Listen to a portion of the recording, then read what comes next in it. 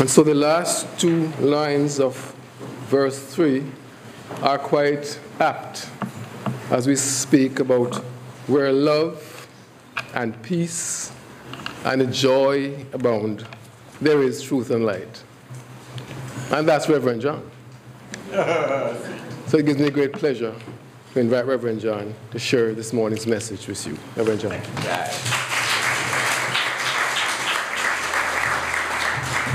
Good morning, friends.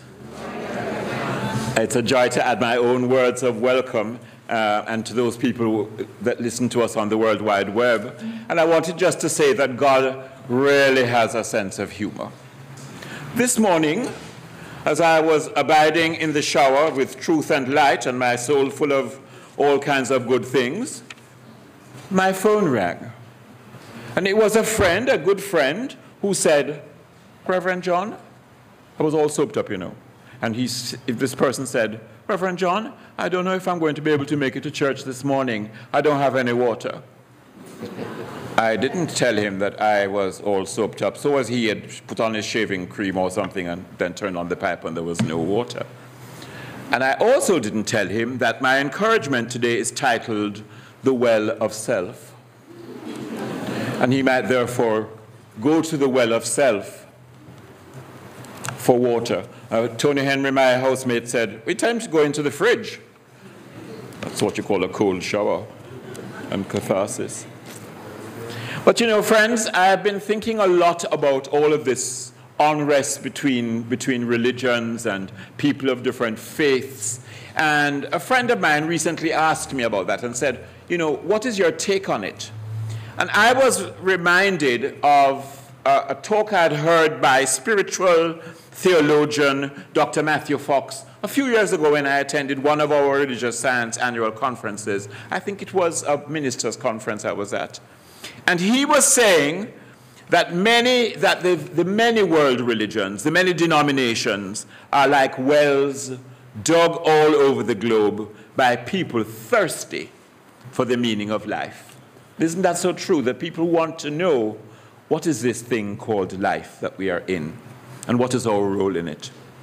Fox made the point that there are innumerable wells, but they are all fed from one stream. There's only one stream. What is that stream, that one source? God. And he maintained that healthy spirituality is about the purification of our longing. Isn't that a lovely thought? Healthy spirituality is about the purification of our longing for a closer walk, a deeper relationship with the divine that is within all people, regardless of what they call it, how they worship it, what they think of it. There is really only one God, the source that feeds all the wells of humans' longing for that close connection with the divine. There's a story in St. John's Gospel about an interaction between the beautiful Jesus and a woman of Samaria at Jacob's well.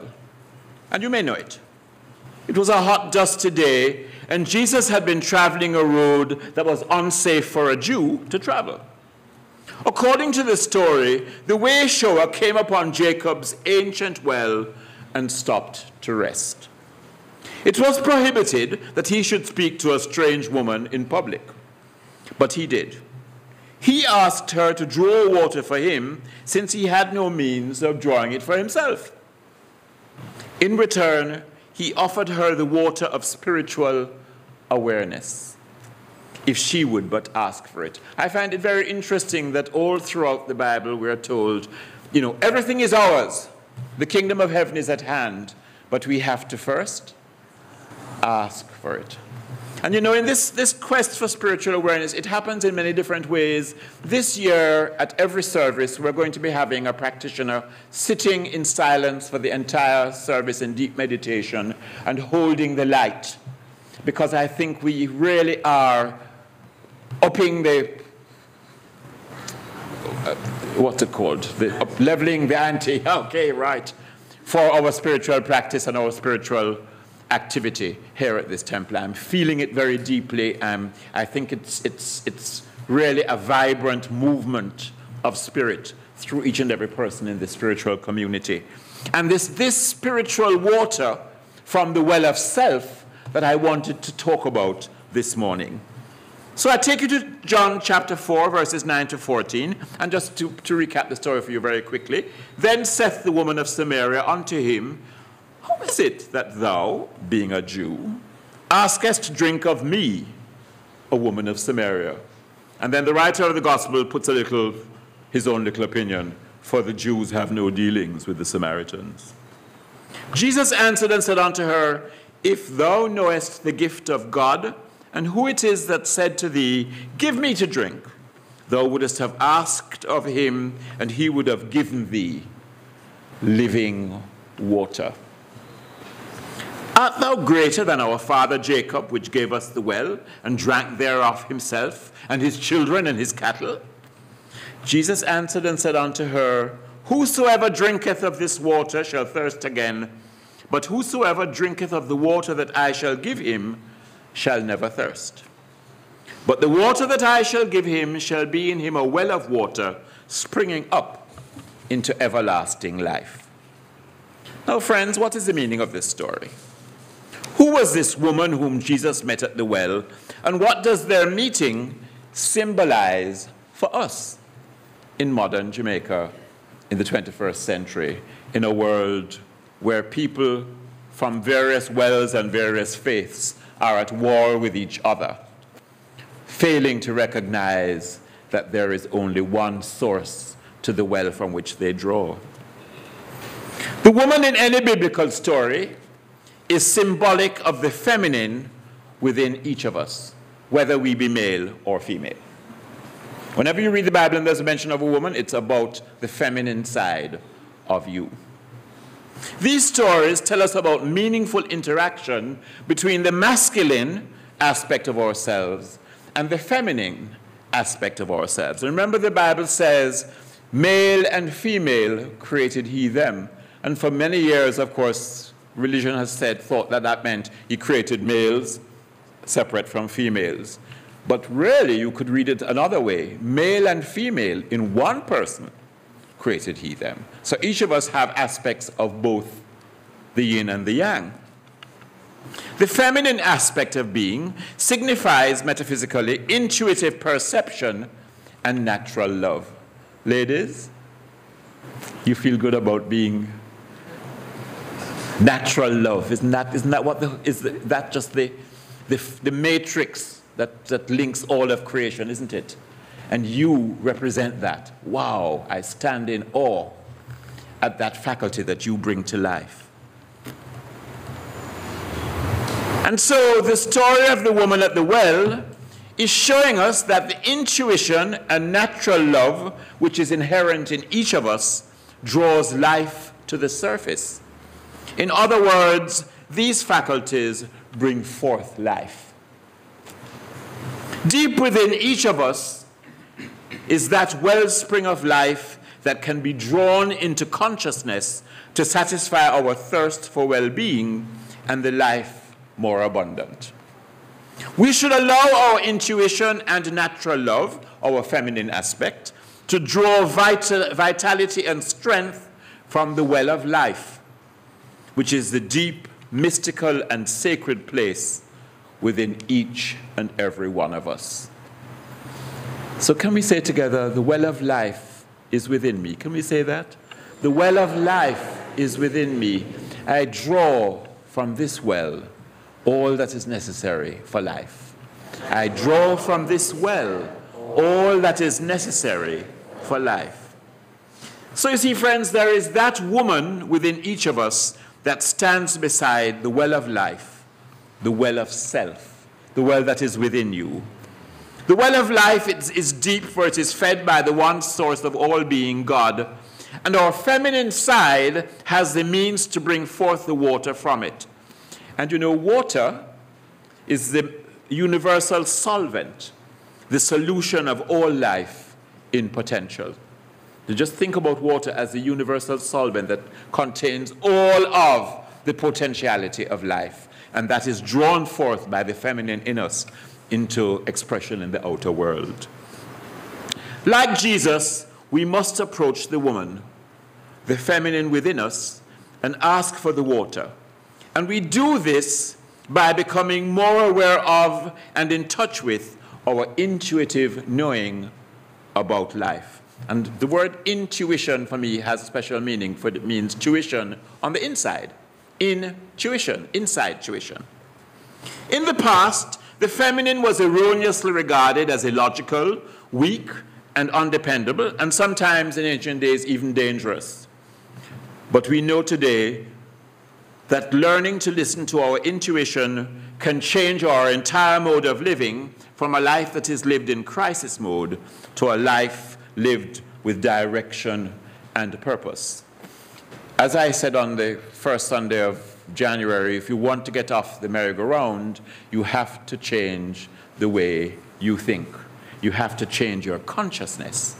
And one of the ways to do this is to come in touch with the feminine aspect of your being. So this morning, I want to share 5 steps for living from your feminine, intuitive self. I'm going to give you the 5 steps, and then I will do a little explanation of each. But gentlemen, please make notes. The first step is found in Matthew 6, verse 6. And it is given by the master teacher himself. And it is this: enter into thy closet. Enter into thy closet. Step 1. Step 2, pray honestly with your heart. Pray honestly with your heart. Step 3, listen with detached expectation. Step 4, let go and trust. And step 5, follow your guidance. I'll give them to you again. 1, enter the closet. 2, honest prayer from the heart. Just put prayer - heart. 3, listen with detached expectation. 4, let go and trust. And 5, follow your guidance. Remember, your guidance, not your good Bessie Wessie, who you have phoned and told the whole story that you have regurgitated many times about how badly you have been done by. Not that guidance, the guidance of your intuition. So the first step, enter the closet, has a very interesting parallel with architecture of Jewish homes in the time of Jesus.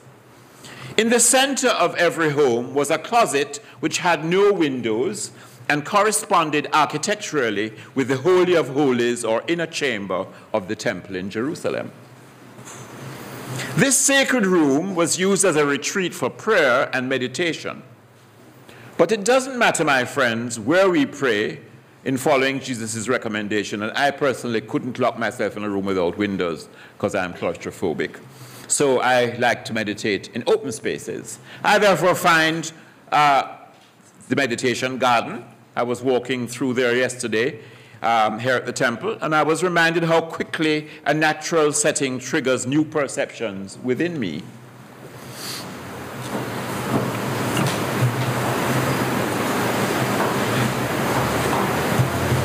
I always find that walking outdoors, deep breathing, yoga, and quiet music help to put me in touch with the woman, the intuition that is available from my life's well. But that's my way of doing it. We all have our way of getting in touch. You may do it through quiet contemplation, you may read, you may find it at the beach, the sound of waves lapping. God is accessible anywhere, isn't it? And therefore, find your own way of just getting in touch, going into that closet, into the secret place within you that is untouched by the chaos of the outer world. So that's entering the closet. The second step, heartfelt prayer, is simple and natural. As Science of Mind students, we know that we need never beg or beseech or cajole God for our good. Instead, we claim what we are ready and willing to receive. Jesus, in the great prototype prayer, taught us how. His words were, "Give us this day our daily bread." He didn't say, "Oh, please, great Lord in the sky, I beg and beseech thee that perhaps a mere crumb could fall from your table onto the table of a wretched soul like me." Nonsense. You are created in the image and likeness of God, and therefore you are, in microcosm, what God is in the macrocosm. So you claim your good, knowing that it is already there for you, and all you need to do is ask. And not ask in the sense of begging and beseeching, but ask in the sense of claiming. Declare then in prayer that abundant life, abundant prosperity, abundant love, abundant health, abundant good and well-being are yours. And if you don't know how to do a spiritual mind treatment, then call the office and make an appointment with one of our practitioners or a minister to have some prayer work done. And better still, come to a class and learn this very important methodology of prayer.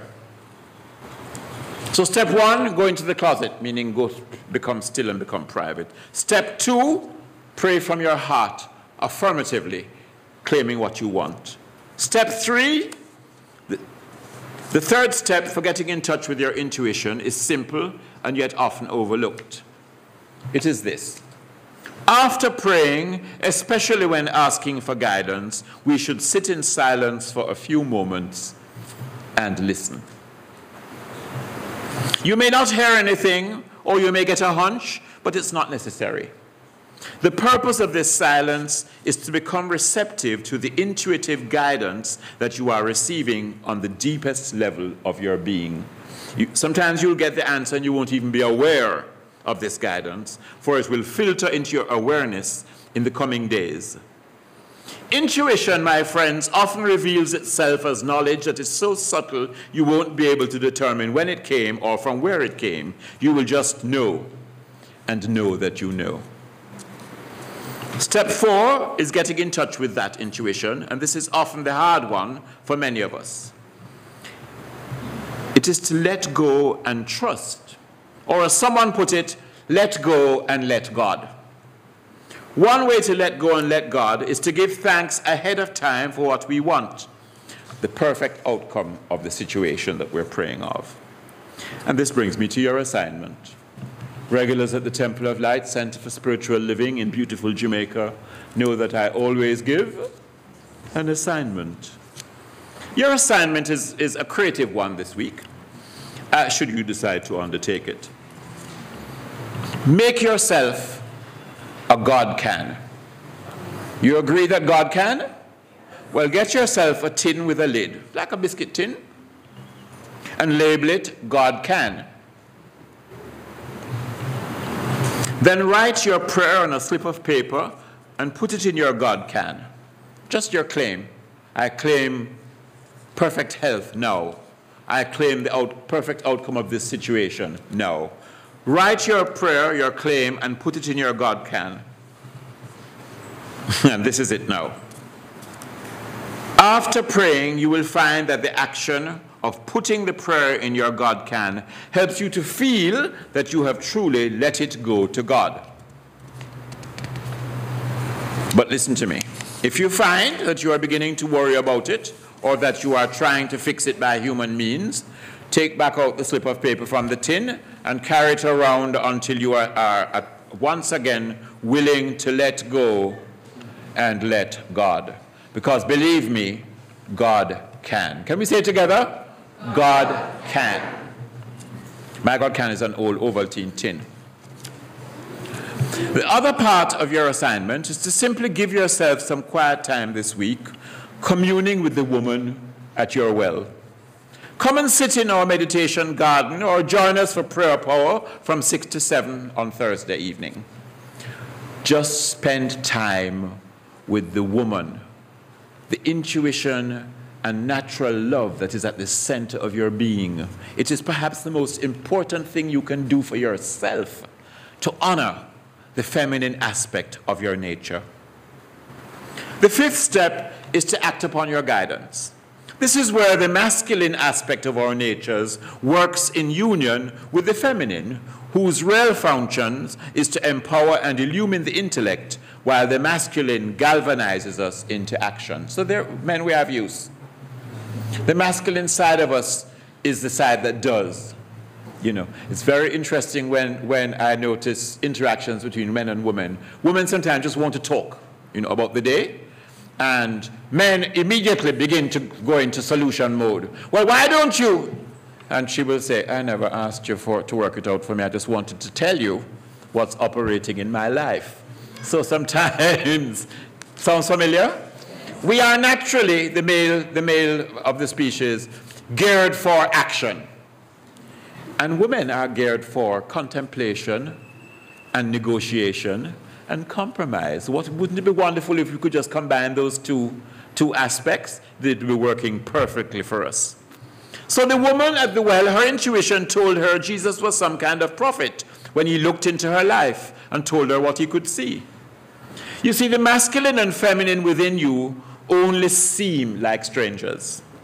When you become conscious of and begin to honor these two aspects of yourself, they can meet and ask life of each other, sharing the truth that each knows about the other.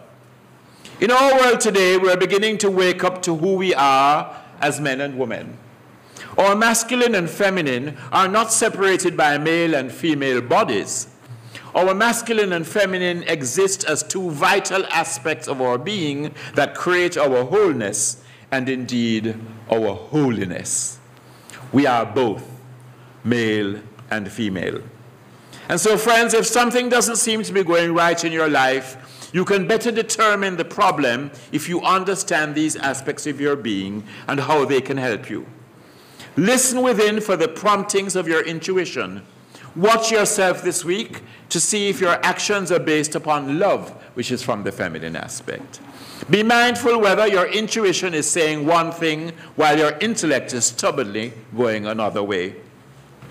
Ask yourself whether the man and woman within you have met through your awareness of them and have spoken together at the well of life, which is the well of self. Let us affirm together, I drink deeply from the well of life. Together, I drink deeply from the well of life. It is the well of self. It is the well of self, fed by my never-failing source, God. Fed by my never-failing source, God. Let the woman at your well give you to drink. Trust your intuition and go after that dream that you have long held. And as you do, trust your masculine side to ensure that you take well thought out, logical steps toward the attainment of your desires.